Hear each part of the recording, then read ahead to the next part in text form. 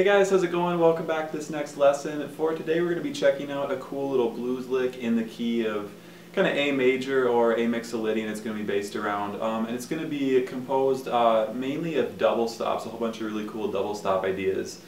I think I'd heard Carl Verheyen play like a little, just a little part of this idea, and then I just kind of extended it out a little bit.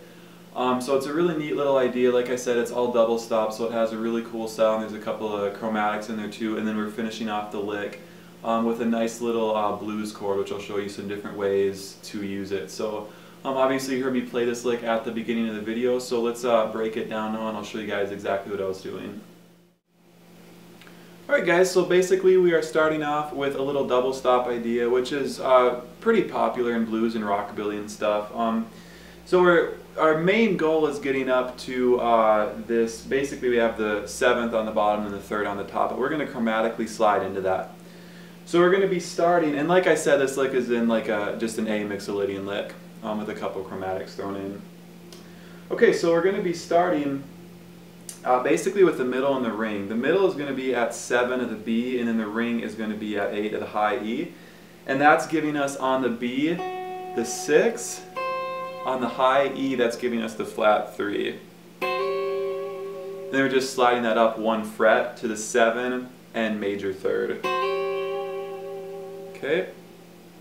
So that's the first part of the idea there.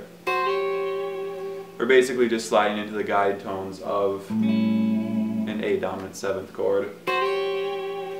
Okay, now from here we're going down to the 5th fret. We're grabbing the 5th and then the root down here. Okay, so that's going to be just a 2-string bar with a pointer finger at 5 of the B and then the high E. And then on the B that gives us the 5th of the chord, and then the high E that gives us the root of our A7 chord. Okay.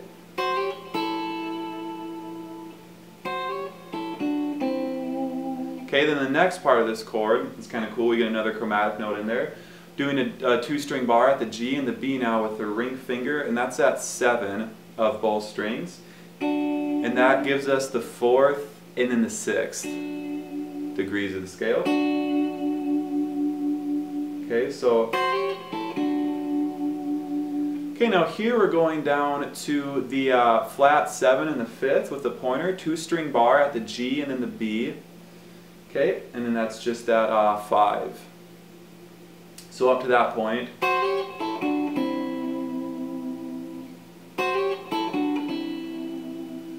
Okay, so right there I'm kind of going around the ideas of like A major, A minor, kind of mixing those in. For those of you who don't know, like if you're playing a major blues in A or something like that, you can kind of mess around with switching between major and minor, playing a couple like A major Mixolydian ideas and a couple A minor ideas or Dorian. It sounds really cool, so I'm kind of using that for this idea. Okay, now we're going to another 2-string, like a little double stop here at the D and G, 7th fret. Okay, and that's going to give us the root on the D. And that's going to give us the 4th on the G. Okay, so up to that point. Okay, one more time.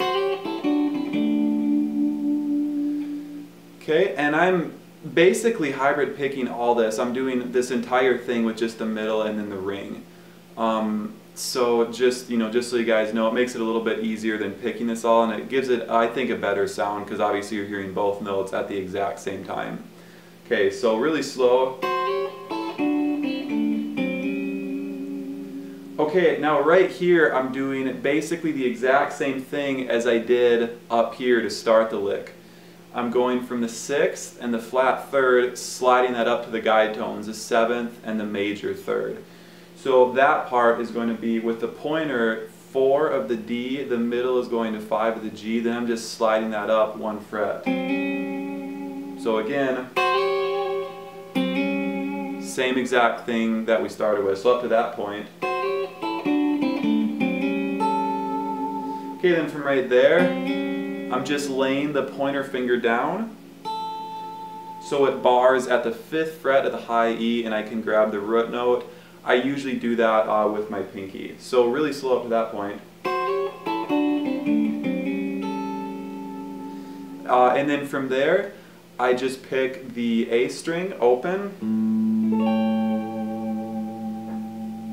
Okay, and then I'm grabbing this little chord up here, which is kind of based off of a gospel chord that guys use a lot, but just turning it into a dominant 7. So the pointer is going to be doing a bar from the D string down at the 14th fret, and then the middle finger is going to be at 15 of the high E. And we get basically a dominant 7th chord. The root is on the G string, so we have an A on the G string, so therefore we have an A dominant 7. So again, this is a dominant 7 shape. This is a real nice little shape because we have the 5th, root, major 3, dominant or flat 7. Okay, so if we were going to the 4 chord, the D dominant 7, we could just find a D note on the G string, which happens to be at the 7th fret. We put that chord there. 9th fret would be E dominant 7. Just walk that right down to the D, and then just walk that up 2 frets back into the A dominant 7. Okay, so all that together nice and slow.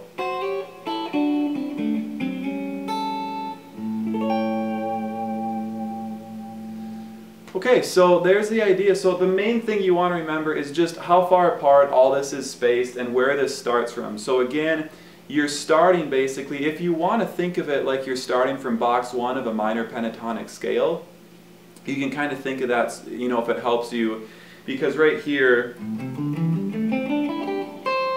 I'm basically in a minor pentatonic to start when I go down to my pointer finger. So obviously this is an A minor pentatonic right here,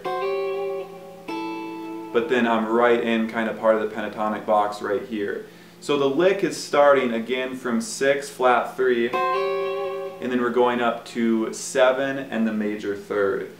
So if you want to think of that, you know, kind of like you start here, you know, if you want to remember the number of frets that this little guide tone idea is, down to kind of part of the minor pentatonic box 1, if that helps you, or just thinking, you know, that this starts from the guide tones, whatever works best for you. So when you want to move this somewhere else, like let's say D dominant 7, you know, you'd find the 6th, maybe just find the 6th on the B string of D dominant 7.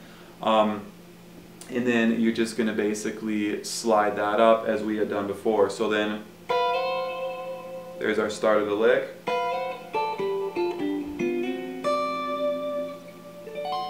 And then we could go all the way up there or down there. So yeah, this is a cool little lick. It's definitely kind of, you know, one of those licks that kind of grabs people's attention for sure. You know, it sounds really nice because it's kind of I guess kind of flirting with major and minor ideas throughout the lick, and even sus ideas a little bit, and it just sounds kind of cool, very sophisticated. Like I said, I think I heard Carl Verheyen play this in one of his videos, and I thought it was just such a cool lick.